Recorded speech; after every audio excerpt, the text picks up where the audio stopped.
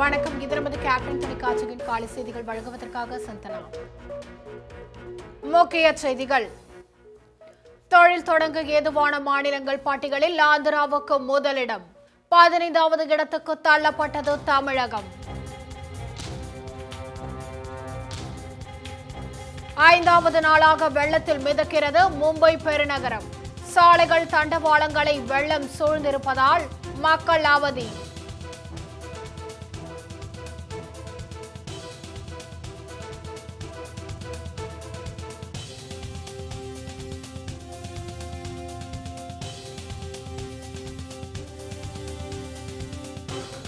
வட சென்னை அனல் மின் நிலையத்தில் 810 மெகாவாட் மின் உற்பத்தி பாதிப்பு.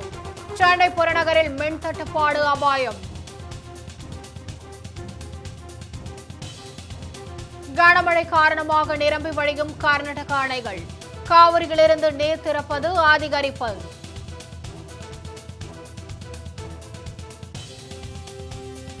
நாடாளுமன்ற தேர்தலுடன் தமிழக சட்டசபைக்கு தேர்தல் நடத்த வேண்டும். தேமுதிக துணைச் செயலாளர் எல்.கே. சுதீஷ் வலியுறுத்தல்.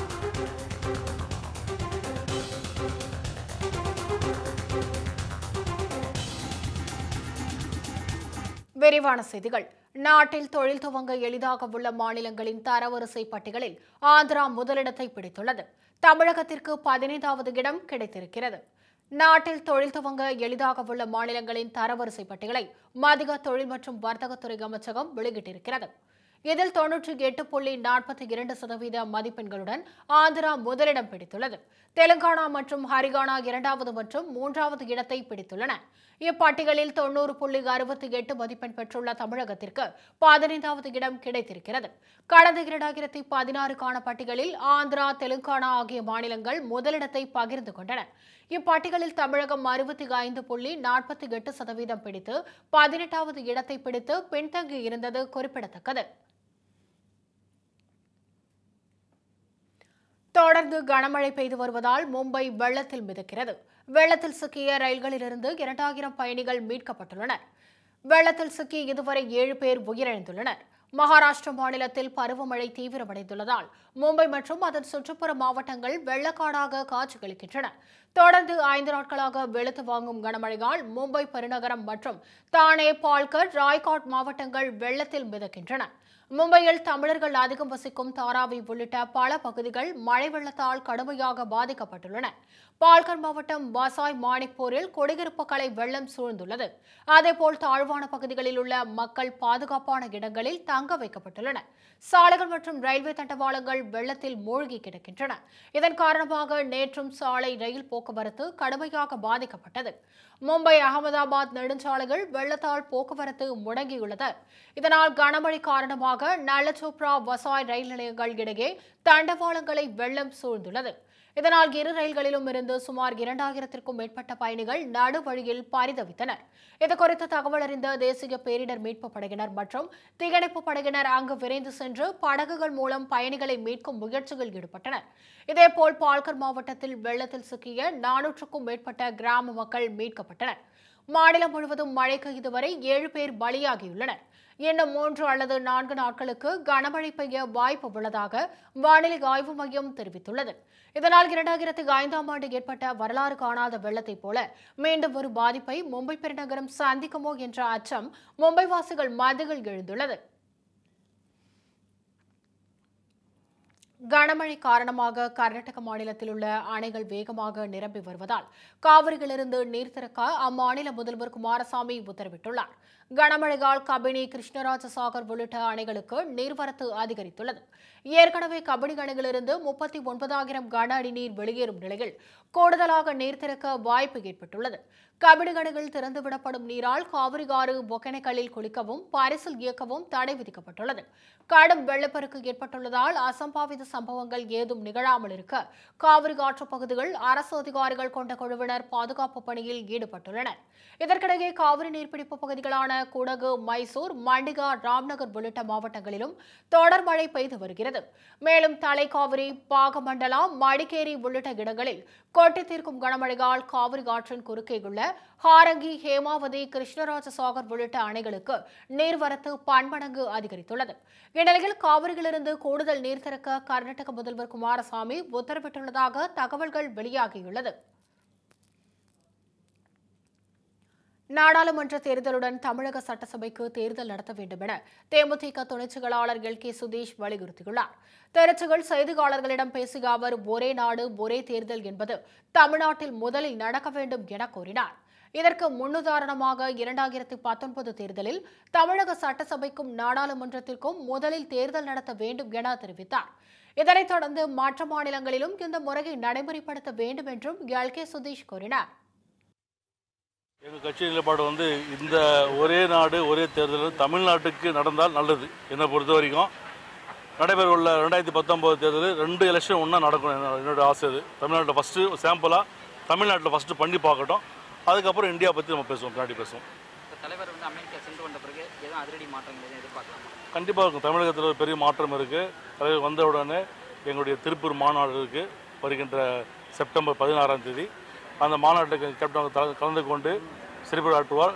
தமிழகத்தினுடைய வருங்கால ஆட்சி தேமுதிக தான். எங்கள் கேப்டன் அவர்கள் கண்டிப்பாக முதலமைச்சராக வருவார். அமெரிக்காவில் சிகிச்சை முடித்து கேப்டன் திரும்பியவுடன் தமிழக அரசுகளில் மாற்றம் ஏற்படும் என குறிப்பிட்ட அவர், திருப்பூரில் செப்டம்பர் 16ஆம் தேதி நடக்கும் தேமுதிக மாநாட்டில் கேப்டன் சிறப்புரை ஆற்றுவார் என கூறினார். வரும் காலத்தில் தேமுதிக ஆட்சியை பிடித்து கேப்டன் தமிழக முதல்வராக ஆவார் என்றும் எல்.கே. சுதீஷ் நம்பிக்கை தெரிவித்தார். வடசென்னை அனல் மின் நிலையத்தில் கொதிகலன் பழுது மற்றும் மாதாந்திர பராமரிப்பு பணி காரணமாக 810 மெகாவாட் மின் உற்பத்தி பாதிக்கப்பட்டுள்ளது. திருவள்ளூர் மாவட்டம் மத்திப்பட்டு புதுநகரில் உள்ள வடசென்னை அனல் மின் நிலையத்தில் மொத்தம் 2 நிலைகள் உள்ளது. 1வது நிலையில் உள்ள 3 அலகுகளில் தலா 210 மெகாவாட் மின்சாரம் உற்பத்தி செய்யப்படுகிறது. 2வது நிலையில் உள்ள 2 அலகுகளில் தலா 600 மெகாவாட் மின்சாரம் உற்பத்தி செய்யப்பட்டு வருகிறது. 2வது நிலையில் உள்ள 1வது அலகில் கொதிகலன் குழாயில் பழுது ஏற்பட்டு பாதிக்கப்பட்டுள்ளதால் அந்த அலகில் 600 மெகாவாட் மின் உற்பத்தி பாதிக்கப்பட்டுள்ளது. கொதிகலனில் ஏற்பட்டுள்ள பழுதை சரி செய்யும் பணியில் அனல் மின் நிலைய அதிகாரிகள் ஈடுபடுத்தப்பட்டுள்ளனர்.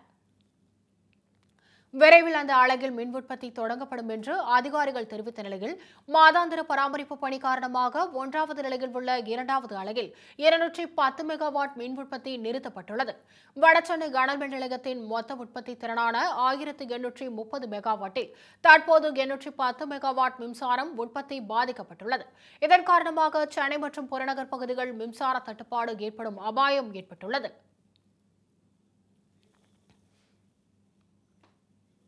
திருச்சி மாவட்டம் துறையூரில் பட்டப்பகலில் பெண் ஒருவரிடம் 90,000 ரொக்க பணத்தை கொள்ளையடிக்க முயன்ற சம்பவம் அதிர்ச்சியை ஏற்படுத்தியுள்ளது. அம்மாப்பட்டியைச் சேர்ந்த கிருஷ்ணவேணி என்பவர் அங்குள்ள இந்தியன் ஓவர்சீஸ் வங்கியில் 90,000 ரொக்க பணத்தை எடுத்துக்கொண்டு சாலையில் நடந்து சென்று கொண்டிருந்தார். இதனை நோட்டமிட்ட மர்ம நபர்கள் இருசக்கர வாகனத்தில் பின்தொடர்ந்து அந்த பெண்ணிடமிருந்து பணப்பையை பறிக்க முயன்றனர். ஆனால் அந்த துணிச்சல் மிகுந்த பெண் பணப்பையை விடாமல் கெட்டியாக பிடித்துக் கொண்டதால் சுமார் 20 மீட்டர் தூரத்திற்கு வாகனத்துடன் இழுத்துச் செல்லப்பட்டார். இந்த அதிர்ச்சி சம்பவம் அங்குள்ள சிசிடிவி கேமராவில் பதிவாகியுள்ளது.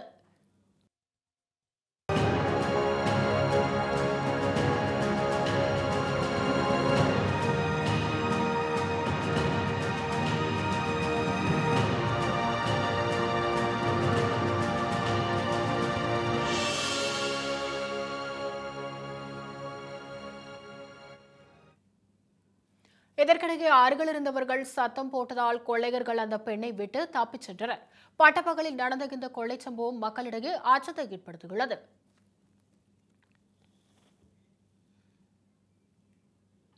உலக மக்கள் தொகை தினம் இன்று கடைபிடிக்கப்படுகிறது. உலகம் முழுவதும் உள்ள மக்கள் தொகை தொடர்பான பிரச்சினைகளின் அவசரத்தையும் முக்கியத்துவத்தையும் குறித்து கவனத்தை ஈர்க்கவே இத்தினம் கடைபிடிக்கப்படுகிறது. அன்றைய ஐக்கிய நாடுகள் சபையின் நிர்வாக பேரவையால் 1989ஆம் ஆண்டு இந்த நாள் முன்னெடுக்கப்பட்டது. 11 ஜூலை 1987ஆம் தேதியாகிய அன்று உலக மக்கள் தொகை 500 கோடியாக இருந்தது. இதுவே இந்த நாளை ஏறெடுக்க தூண்டியது. தற்போதைய உலக மக்கள் தொகை 800 கோடியை தாண்டியுள்ளது. ஐநாவின் அறிக்கையின்படி இது 2030இல் 8.6 கோடியை எட்டும் என கணக்கிடப்படுகிறது. ஒவ்வொரு ஆண்டும் ஏறக்குறைய உலக மக்கள் தொகையுடன் 8.3 கோடி மக்கள் இணைக்கப்படுகின்றனர். உலகின் மக்கள் தொகை மிகுந்த நாடுகளான சீனா மற்றும் இந்தியாவின் மக்கள் தொகை முறையே 140 கோடி மற்றும் 130 கோடி ஆகும். இன்னும் 7 ஆண்டுகளில், அதாவது 2024இல் இந்தியா சீனாவை மிஞ்சும் என கணக்கிடப்பட்டுள்ளது. திருவள்ளூர் அருகே 9ஆம் வகுப்பில் தேர்ச்சி பெற்ற மாணவனை பள்ளியில் சேர்க்க அனுமதி வழங்காததால் கல்வித்துறை அதிகாரிகள் நடவடிக்கை எடுக்க வேண்டும் என பெற்றோர்கள் கோரிக்கை விடுத்துள்ளனர். பழவேற்காடு நடுவூர்குப்பம் மீனவ கிராமத்தில் உள்ள அரசு உதவி பெறும் செயின்ட் ஜோசப் உயர்நிலைப் பள்ளியில் மீனவ கிராமத்தைச் சேர்ந்த கதிர் பாஷா மகன் நிசாருதீன் 9ஆம் வகுப்பு பயின்று வந்தான். நடப்பாண்டில் தேர்ச்சி பெற்ற மாணவன் 20 நாட்களுக்கும் மேலாக 10ஆம் வகுப்பில் பயின்று வந்தான். ஆனால் பள்ளி நிர்வாகம் கல்வி கற்கும் திறன் குறைவாக உள்ளதாக கூறி பள்ளியை விட்டு மாணவன் நிசாருதீனை நிறுத்தியுள்ளனர். மேலும் பள்ளி சான்றிதழில் தேர்ச்சி பெறவில்லை என திருத்தம் செய்ததாகவும் கூறப்படுகிறது. மீண்டும் 9ஆம் வகுப்பு படிக்கவும் மாணவன் நிசாருதீனுக்கு அனுமதிக்கவில்லை. இதுகுறித்து மாணவனின் பெற்றோர் பள்ளி நிர்வாகத்திடம் முறையிட்ட போது உரிய பதிலளிக்காமல் அலைக்கழித்துள்ளனர்.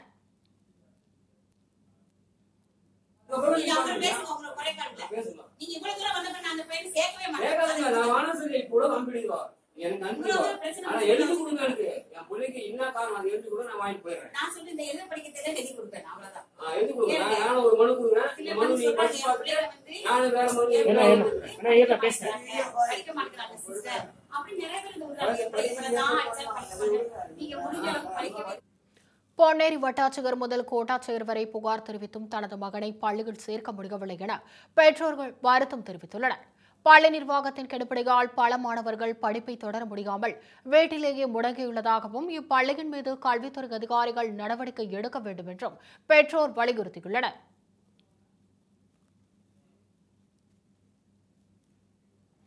இனி பல்வேறு நிகழ்வுகளை செய்தித்துறைகளாக காணலாம். கோவை மாவட்டம் கூடலூர், பந்தலூர் மற்றும் வால்பாறையில் தொடர்ந்து பெய்து வரும் கனமழையால் ஆறுகளில் வெள்ளப்பெருக்கு ஏற்பட்டுள்ளது. இதனால் பந்தலூர், கூடலூர் தாலுகாக்களில் பள்ளிகளுக்கு மட்டும் விடுமுறை அறிவிக்கப்பட்டுள்ளது. தொடர்ந்து பெய்து வரும் கனமழையால் 2 வீடுகளில் சுவர் இடிந்து விழுந்து வீட்டு உபயோகப் பொருட்கள் சேதமடைந்துள்ளன. இதற்கிடையே சோலையாறு அணை முழு கொள்ளளவை எட்டியதைத் தொடர்ந்து வால்பாறை ஆற்றின் கரையோரம் வசிக்கும் மக்கள் பாதுகாப்பாக இருக்கும்படி வருவாய்த்துறையினர் எச்சரிக்கை விடுத்துள்ளனர். தூத்துக்குடி மாவட்டம் கோவில்பட்டி அருகே எட்டயபுரம் சாலையில் உள்ள இளம்பவனம் கிராம மக்கள் கால்வீக்க நோயினால் பாதிக்கப்பட்டுள்ளனர்.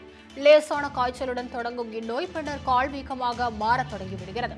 இந்த மர்ம நோயினால் சுமார் 30க்கும் மேற்பட்டோர் பாதிக்கப்பட்டு தூத்துக்குடி அரசு மருத்துவமனைகளில் சிகிச்சை பெற்று வருகின்றனர். தங்கள் கிராமத்தில் குப்பைகள் அகற்றப்படாததால் சுகாதார சீர்கேடு ஏற்பட்டு கொசுக்கடியினால் இந்நோய் பரவுவதாக பாதிக்கப்பட்டவர்கள் தெரிவித்துள்ளனர்.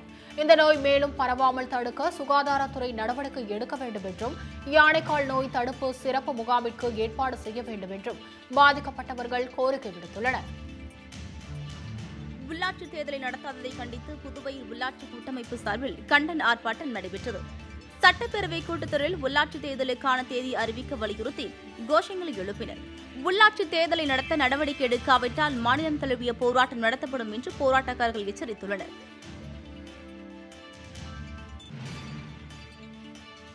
தவறான சிகிச்சை அளித்த தனியார் மருத்துவமனை மீது நடவடிக்கை எடுக்க வலியுறுத்தி பொள்ளாச்சி சராட்சியர் அலுவலகத்தை பொதுமக்கள் முற்றுகையிட்டனர். பாட்டேல் வீதியைச் சேர்ந்த ஆனந்த்குமார் காய்ச்சல் காரணமாக கடந்த மாதம் தனியார் மருத்துவமனையில் அனுமதிக்கப்பட்டார். அங்கு அவருக்கு அளிக்கப்பட்ட தவறான சிகிச்சையால் ஆனந்த்குமார் சுயநினைவை இழந்ததாக கூறப்படுகிறது. இதனால் ஆத்திரமடைந்த உறவினர்கள் தனியார் மருத்துவமனை மீது நடவடிக்கை எடுக்க வலியுறுத்தி சராட்சியர் காயத்ரி கிருஷ்ணனிடம் புகார் மனு அளித்தனர். நாகை மாவட்டம் சீர்காழி அருகே மாணவி கடத்தப்பட்டதாக வந்த தகவலை அடுத்து பள்ளியின் முன்பு பெற்றோர்கள் திரண்டதால் பெரும் பரபரப்பு ஏற்பட்டது. மேலகூரில் உள்ள அரசு உதவி பெறும் பள்ளி மாணவி ஒருவர் கடத்தப்பட்டதாக தகவல் பரவியது. இதனால் அதிர்ச்சியடைந்த பெற்றோர்கள் பள்ளியின் முன்பு குவியத் தொடங்கினர். மாணவி கடத்தப்பட்டதாக பரவிய தகவல் வதந்தி என பள்ளி நிர்வாகம் தரப்பில் விளக்கம் அளிக்கப்பட்டது. மேலும் வதந்தி குறித்து அறிவிப்பு பலகையும் பள்ளி வாயிலில் வைக்கப்பட்டிருந்தன. இத்தகவல் அறிந்து வந்த காவல்துறையினர் வதந்தி பரப்பியவர்கள் மீது நடவடிக்கை எடுக்கப்படும் என உறுதியளித்ததை அடுத்து பெற்றோர்கள் கலைந்து சென்றனர். சேலம் மாவட்டம் புத்தூர் கிராமத்தில் உள்ள பழமை வாய்ந்த ஸ்ரீ மாரியம்மன் கோவிலில் ஆணி திருத்தேரோட்ட விழா வெகு விமரிசையாக நடைபெற்றது. அலங்கரிக்கப்பட்ட திருத்தேரில் விநாயகர், மாரியம்மன், ஐயனார் உள்ளிட்ட சுவாமிகள் எழுந்தருளி பக்தர்களுக்கு காட்சியளித்தனர். இதனையடுத்து நூற்றுக்கணக்கான பக்தர்கள் தேரை வடம் பிடித்து முக்கிய வீதிகள் வழியாக இழுத்துச் சென்றனர். முன்னதாக பக்தர்கள் அலகு குத்தியும் தீச்சட்டி ஏந்தியும் வழிபாடு செய்தனர். சென்னையை அடுத்த சிட்லப்பாக்கத்தில் உள்ள பொதிக தோமையர் மலை ஊராட்சி ஒன்றிய அலுவலர்கள் இருவர் மீது லஞ்ச புகார் தெரிவித்து 3 குடும்பங்களைச் சேர்ந்தவர்கள் தர்ணா போராட்டத்தில் ஈடுபட்டனர். ஊராட்சி ஒன்றிய அலுவலர் வெங்கட்ராகவன், திட்ட அலுவலர் இளங்கோவன் ஆகியோர் அரசு ஆணையை மீறி கோடிக்கணக்கில் லஞ்சம் பெற்றுக்கொண்டு 3 பேருக்கு திட்ட அனுமதி வழங்கியதால் தங்களது விவசாய நிலத்தைச் சுற்றி அடுக்குமாடி மற்றும் மதிச்சுவர் கட்டியுள்ளதாக தெரிவித்தனர். இதனால் கடந்த 2 வருடமாக தங்களது நிலத்தில் விவசாயம் செய்ய முடியாத அவலநிலை ஏற்பட்டுள்ளதாகவும் அவர்கள் குற்றம் சாட்டினர். போலி நிருபர்கள் என தெரிய வந்ததால் அவர்கள் மீது கடுமையாக நடவடிக்கை எடுக்கப்படும் என கொடிகாத்தம் காவல் துணை கண்காணிப்பாளர் பிரகாஷ் பாபு எச்சரித்துள்ளார். பேர்ணாம்பட்டு பகுதியில் உள்ள அரசு உருது பள்ளியின் உதவி தலைமை ஆசிரியரை மிரட்டி பணம் பறிக்க முயன்ற 2 போலி நிருபர்களை போலீசார் கைது செய்துள்ளனர். இதுகுறித்து செய்தியாளர்களிடம் பேசிய குடிகாத்தம் டிஎஸ்பி பிரகாஷ் பாபு, பேர்ணாம்பட்டு உள்ளிட்ட பகுதிகளில் இருசக்கர வாகனங்களில் உலாவரும் போலி நிருபர்கள் குறித்து தீவிரமாக கண்காணிக்கப்பட்டு வருவதாக தெரிவித்தார். இதேபோல் போலி வழக்கறிஞர்கள், போலீஸ் என இருசக்கர வாகனங்களில் ஸ்டிக்கர் ஒட்டி சுற்றி வருபவர்கள் மீதும் நடவடிக்கை எடுக்கப்படும் என அவர் எச்சரித்துள்ளார். பொறியியல் மாணவர்களுக்கான தொழில்நெறி வழிகாட்டுதல் மற்றும் திறன் வளர்ப்பு குறித்து ஒருநாள் கருத்தரங்கு சென்னை அண்ணா பல்கலைக்கழகத்தில் உள்ள விவேகானந்தர் அரங்கில் நடைபெற்றது. இதில் தமிழக ஆளுநர் பன்வாரிலால் புரோஹித், உயர்கல்வித்துறை அமைச்சர் KP அன்பழகன், அண்ணா பல்கலைக்கழக துணைவேந்தர் சூரப்பா ஆகியோர் கலந்து கொண்டனர். மாணவர்களின் திறன் வளர்ச்சியில் கல்லூரி நிர்வாகம் அதிக முக்கியத்துவம் கொடுக்க வேண்டும் என கருத்தரங்கில் வலியுறுத்தப்பட்டது. திருத்துறைப்பூண்டியில் இருசக்கர வாகனத்தில் வைத்திருந்த 66,000 ரூபாய் பணத்தை மர்ம நபர்கள் திருடிச் சென்றனர். ஓய்வு பெற்ற நுகர்பொருள் வாணிப கழக உதவி மேலாளர் அன்பழகன் வங்கியில் 66,000 ரூபாய் பணத்தை எடுத்துக்கொண்டு தனது இருசக்கர வாகனத்தில் உள்ள பெட்டியில் வைத்து பூட்டியுள்ளார். இதனையடுத்து பொதிக பேருந்து நிலையம் அருகே வாகனத்தை நிறுத்திவிட்டு மருந்து வாங்குவதற்காக மெடிக்கல் ஷாப்பிற்கு சென்றுள்ளார். பின்னர் வந்து பார்த்தபோது பெட்டி குடைக்கப்பட்டு பணம் கொள்ளையடிக்கப்பட்டிருப்பதைக் கண்டு அதிர்ச்சியடைந்தார். தகவல் அறிந்து வந்த காவல்துறையினர் அங்குள்ள சிசிடிவி கேமராவை கைப்பற்றி கொள்ளையர்கள் குறித்து விசாரித்து வருகின்றனர். செங்கல்பட்டு அருகே பேருந்து நிலையத்தில் நிற்காமல் சென்ற அரசு பேருந்தின் பின்பக்க கண்ணாடியை பொதுமக்கள் உடைத்தனர். வள்ளம் பேருந்து நிலையத்தில் பள்ளி மாணவர்கள் உள்ளிட்ட சுமார் 60க்கும் மேற்பட்டோர் காத்திருந்த நிலையில் அந்த வழியாக அதிக கூட்டத்துடன் வந்த அரசு பேருந்து நிற்காமல் சென்றது. இதனால் பேருந்து நிலையத்தில் காத்திருந்தவர்கள் ஆத்திரமடைந்து அரசு பேருந்தின் பின்பக்க கண்ணாடியை உடைத்தனர்.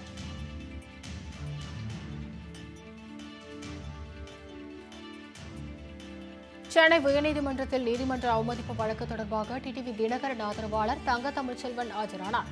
இதன் பின்னர் பேசிய அவர், இந்த வழக்கு தொடர்பாக பதிலளிக்க கால அவகாசம் கேட்டதால் வரும் ஆகஸ்ட் 29ஆம் தேதியன்று மீண்டும் நேரில் ஆஜராகி விளக்கமளிக்க உள்ளதாக தெரிவித்தார். சபாநாயகரின் உத்தரவை எதிர்த்து வழக்கை வாபஸ் பெறும் சூழல் தற்போது இல்லை என்றும் 3வது நீதிபதி மீது நம்பிக்கை உள்ளதாகவும் தங்க தமிழ்ச்செல்வன் கூறினார்.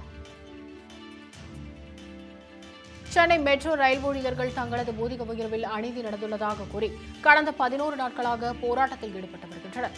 இதற்கிடையே முதல் மற்றும் 2ஆம் கட்ட பேச்சுவார்த்தையின் போது ஊழியர்களின் கோரிக்கைகளை நிர்வாகம் முற்றிலுமாக நிராகரித்து விட்டதாக ஊழியர்கள் குற்றம் சாட்டியுள்ளனர். சென்னையிலிருந்து ஆந்திராவுக்கு ரயில் மூலம் கடத்த இருந்த 500 கிலோ ரேஷன் அரிசி பறிமுதல் செய்யப்பட்டது. பேரமூர் பகுதியிலிருந்து வெளிமாநிலங்களுக்கு ரேஷன் அரிசி கடத்தப்படுவதாக வந்த தகவலை அடுத்து அதிகாரிகள் தீவிர கண்காணிப்பில் ஈடுபட்டனர். இந்நிலையில் திருப்பதி செல்லும் விரைவு ரயிலில் அரிசி மூட்டைகளுடன் 4 பெண்கள் ஏற முயன்றனர். அப்போது ரயில்வே போலீசாரும் உணவு பாதுகாப்புத்துறை அதிகாரிகளும் அந்த பெண்களை மடக்கி பிடிக்க முயன்றனர். ஆனால் கூட்ட நெரிசலை பயன்படுத்தி அரிசி மூட்டைகளை அங்கேயே போட்டுவிட்டு அவர்கள் தப்பியோடிவிட்டனர். இதனையடுத்து ரேஷன் அரிசியை பறிமுதல் செய்த அதிகாரிகள் தப்பியோடிய பெண்கள் குறித்து விசாரித்து வருகின்றனர். திருவள்ளூர் அரசு தொடக்கப் பள்ளியை புதுமை அரசு பள்ளியாக தேர்வு செய்து விருது வழங்கியதற்கு ஆசிரியர்களை பொதுமக்கள் பாராட்டி கௌரவித்தனர். கவரப்பேட்டையில் உள்ள ஊராட்சி ஒன்றிய தொடக்கப் பள்ளியில் மாணவர்களின் சேர்க்கை விகிதம் இந்த ஆண்டு அதிகரித்தது. பள்ளியில் அடிப்படை வசதி, புதுமையாக கற்கும் முறை, கற்றல் திறன் உள்ளிட்டவைகளுக்காக அப்பள்ளியை பாராட்டி புதுமை அரசு பள்ளியாக தேர்வு செய்து பள்ளிக் கல்வித்துறை அமைச்சர் செங்கோட்டையன் 1 லட்சம் ரூபாய் பரிசு தொகை வழங்கினார். இதற்கு வரவேற்பு தெரிவித்த கிராம மக்கள் பள்ளி ஆசிரியர்களை பாராட்டி கௌரவப்படுத்தினர். சிவகாசி அருகே கழிவுநீர் பிரச்சனையில் ஒருவர் கொலை செய்யப்பட்ட வழக்கில் குற்றவாளிகளுக்கு ஆயுள் தண்டனை விதித்து ஸ்ரீவில்லிபுத்தூர் மாவட்ட நீதிமன்றம் தீர்ப்பளித்தது. செங்கமல நாச்சியார்புரத்தைச் சேர்ந்த ராமசாமிக்கும் அதே பகுதியைச் சேர்ந்த வேலுச்சாமிக்கும் இடையே வீட்டின் முன் கழிவுநீர் தேங்குவது தொடர்பாக 2008 பிரச்சனை ஏற்பட்டது. அப்போது வேலுச்சாமி தாக்கியதில் காயமடைந்த ராமசாமி மருத்துவமனையில் சிகிச்சை பலனின்றி உயிரிழந்தார். இந்த வழக்கில் குற்றவாளி வேலுசாமிக்கு ஆயுள் தண்டனையும் 10,000 ரூபாய் அபராதமும் விதித்து ஸ்ரீவில்லிபுத்தூர் மாவட்ட நீதிமன்ற நீதிபதி முத்துசாரதா அதிரடி தீர்ப்பளித்துள்ளார்.